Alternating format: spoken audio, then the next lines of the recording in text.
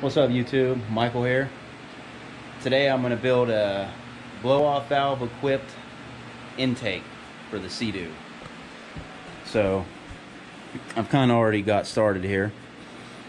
So these are the two, I guess, charge pipes, if you will. Go from the supercharger to the intercooler, from the intercooler to the throttle body.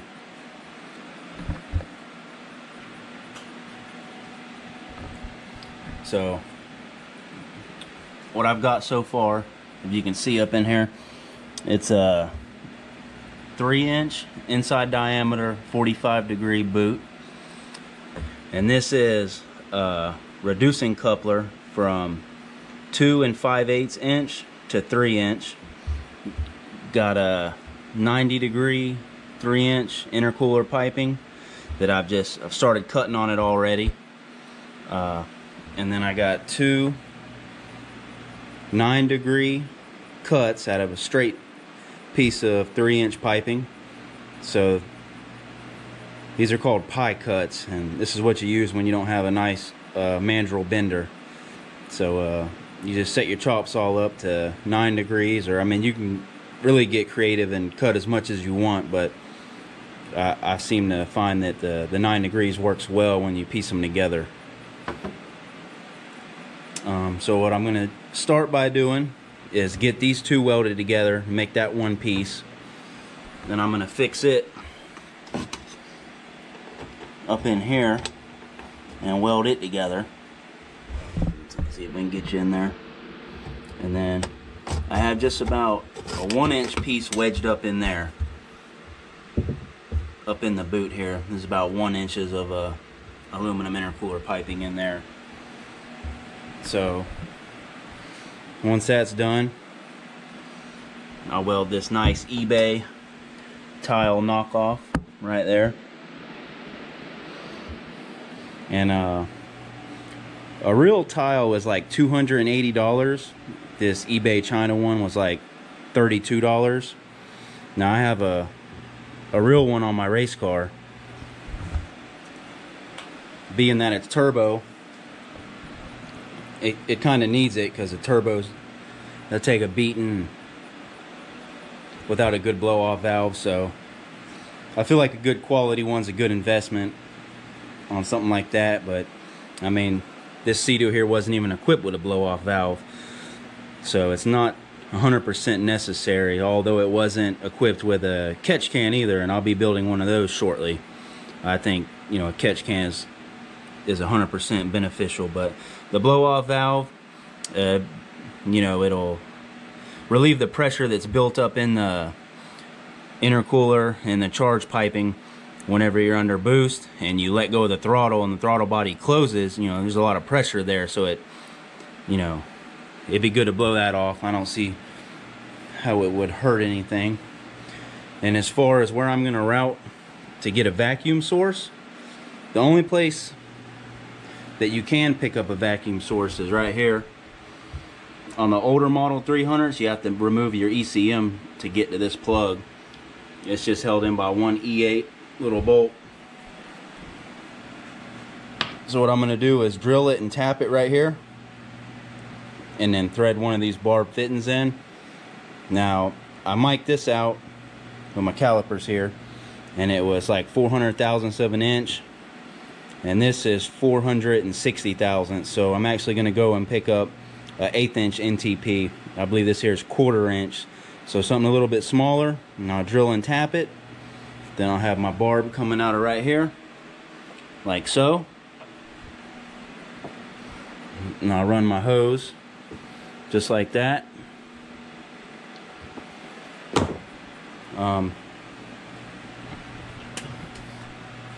And the easiest way to do it is I could have just cut this factory hose and put a piece of aluminum in the middle and then welded the fitting, or flange if you will, right there, and been done with it.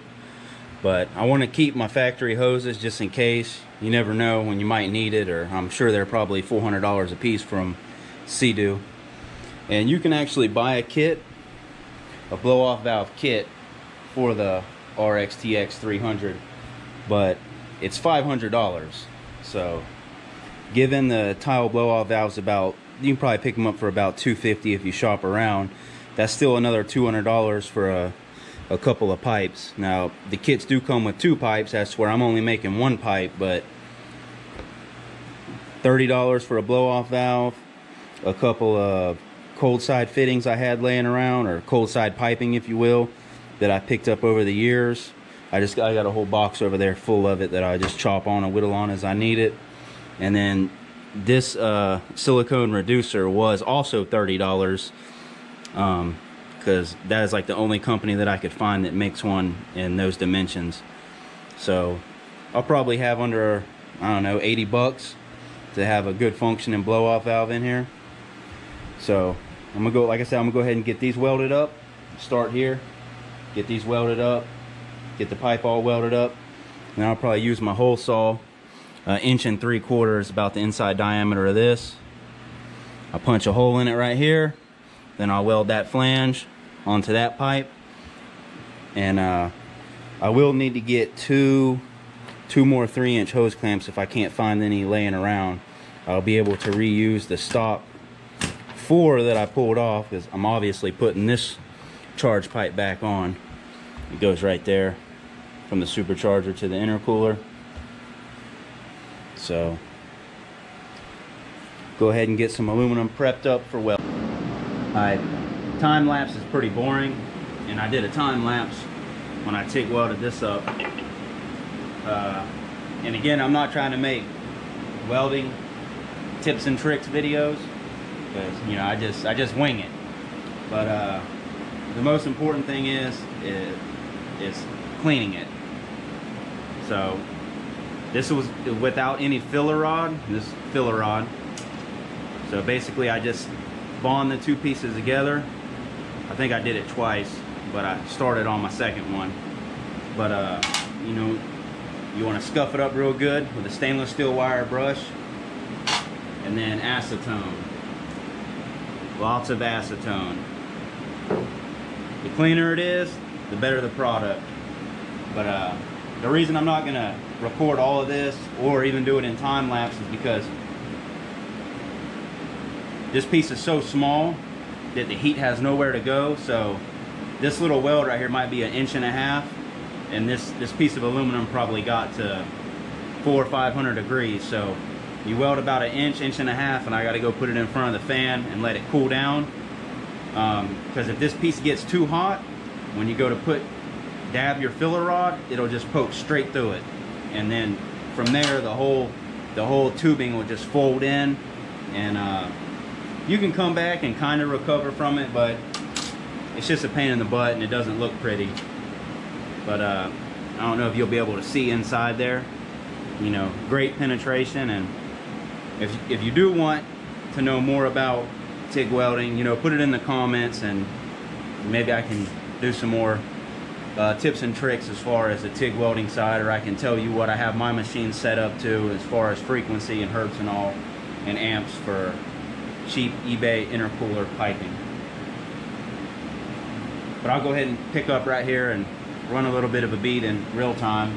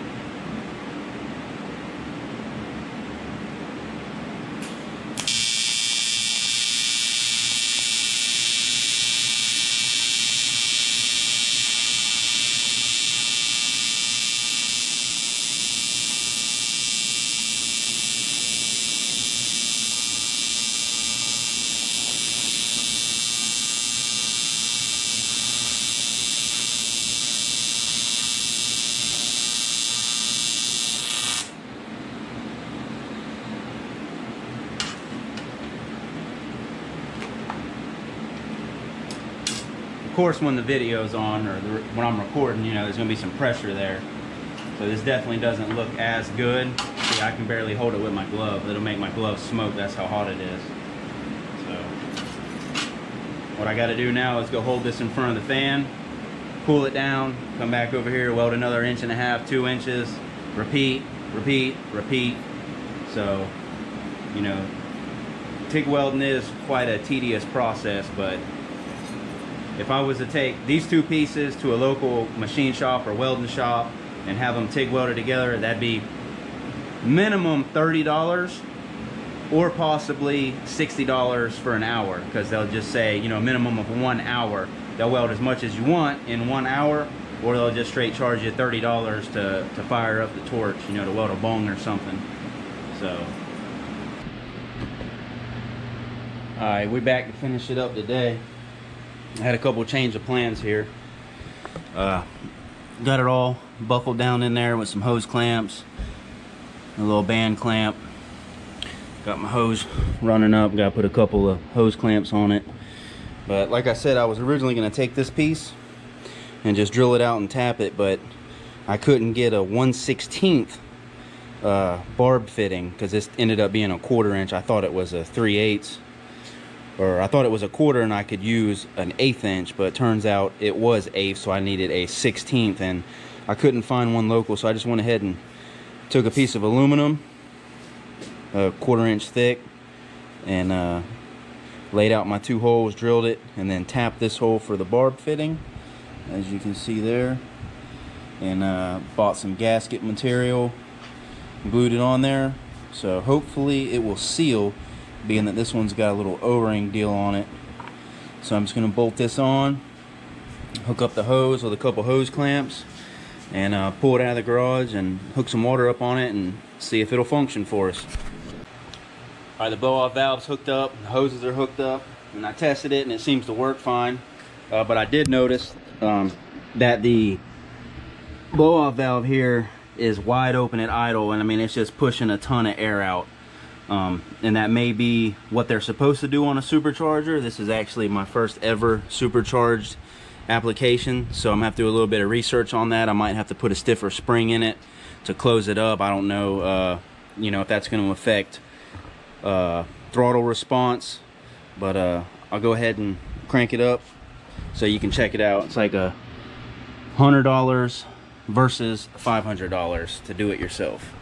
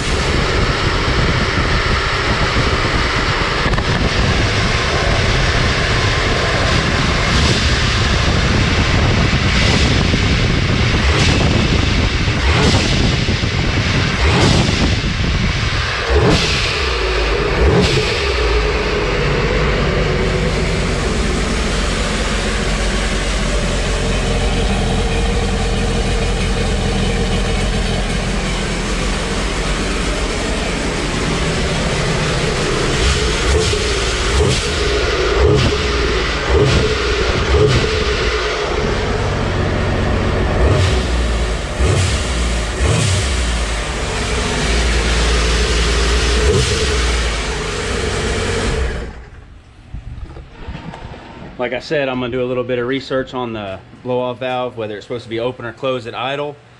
And if I find that it's good to go, the only thing left to do is put it on the water and see if the boots and all can hold the boost. Hopefully I won't have any boots come off and have to limp it back to the boat ramp. Alright, I'm on the Ortega River. It's in Jacksonville, Florida. It's not the greatest river. The water sure isn't pretty. But just out here testing the blow-off valve. I'm kind of disappointed that you can't hear it. I don't know if it's all the wind noise, like on my race car, you know, twin turbo. When you lift out of the throttle, I mean, you know, you hear it. You can't miss it. But on the jet ski, I'll say you can't really hear it. I can hear it venting, like when I do that before it closes, coming off of idle, I can hear it. But as far as when I'm wide open and I let go of it, I can't hear it. I mean, I'm sure it's working, but so it doesn't necessarily have the cool factor that it does, you know, on like a turbo car or something like that. But I don't appear to have any boost leaks. It's still running 71, so that's a good thing. That's why I came out here today, just gonna ride around for about an hour or so. I just wanted to test it to make sure it was good to go, but I'll go ahead and demonstrate real quick. Put this bad boy in launch mode and see if I can hold on to it one-handed. Let's see here. Gotta watch that trigger over there.